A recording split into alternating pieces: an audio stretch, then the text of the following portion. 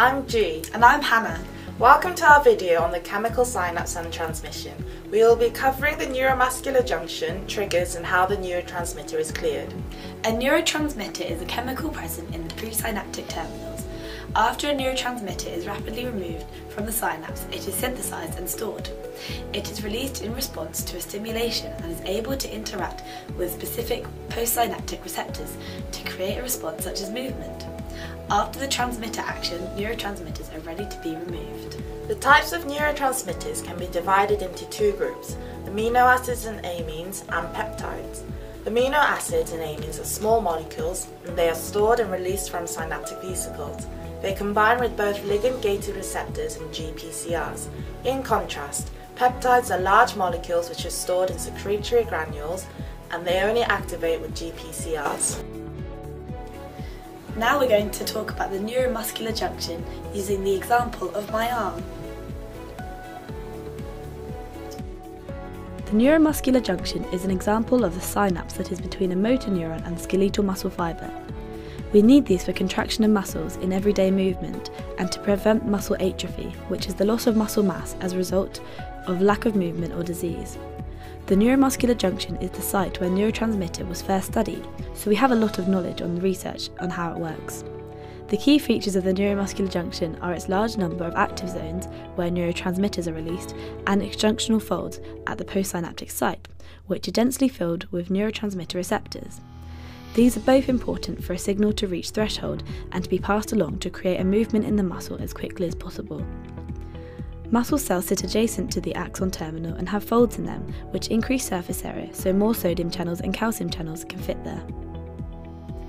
When there is an influx of sodium and calcium in the axon terminal, calcium binds to acetylcholine vesicles.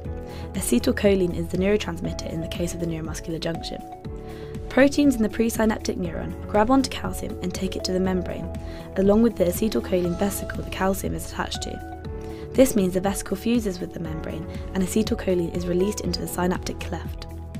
Receptors on the postsynaptic cleft are called nicotinic acetylcholine receptors.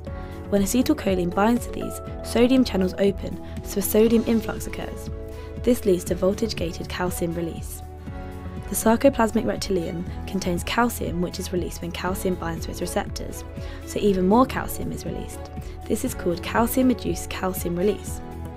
There are gap junctions between each muscle cell, meaning cations can flow from one muscle cell to another, so one muscle cell contraction leads to more muscle cell contractions. This causes whole muscles to be able to move in a process called syncytium. The synaptic vesicles are synthesized in the soma and are filled at the presynaptic terminal. Acetylcholine is synthesized in the neuron by the enzyme choline acetyltransferase from choline and acetyl coenzyme A. ATP is required to load acetylcholine into the synaptic vesicles. Following the synthesis, the neurotransmitter acetylcholine travels to a vesicle, where a transporter protein actively pumps the choline into the vesicle. Acetylcholine is stored until the neurotransmitter needs to be released. After acetylcholine is packaged into vesicles, it is stored at the nerve ending until an action potential arrives and allows for its release into the synaptic cleft. Now, on to the triggering of neurotransmitter release. The action potential that reaches the presynaptic terminal causes the opening of voltage-gated calcium channels. Calcium ions then diffuses down its electrochemical concentration gradient into the terminal from the surrounding areas. This influx of calcium ions triggers vesicles to fuse to the surface membrane of the presynaptic terminal in a process known as exocytosis. After the vesicle fuses to the surface membrane, the neurotransmitter is able to be released into the synaptic cleft.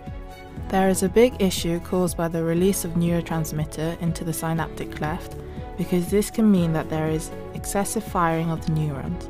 To overcome this, there are three mechanisms that can be used to clear the neurotransmitter from the synaptic cleft. The first of these is diffusion out of the synaptic cleft, and this may be to neighbouring cells which can break down the neurotransmitter. The second way is the reuptake of neurotransmitter back up into the presynaptic membrane, which is carried out by specific transporters. The last method of clearance is just enzymes cleaving the neurotransmitter in the synaptic cleft. In this case, acetylcholinesterase promotes the breakdown of acetylcholine to choline and acetyl coenzyme A. However, sometimes the clearance can be a combination of the last two. Enzymes can cleave the neurotransmitter in the synaptic cleft and then be reuptaked and recycled. Thank you for watching our video. We hope you found it informative and a good source for revision. Bye!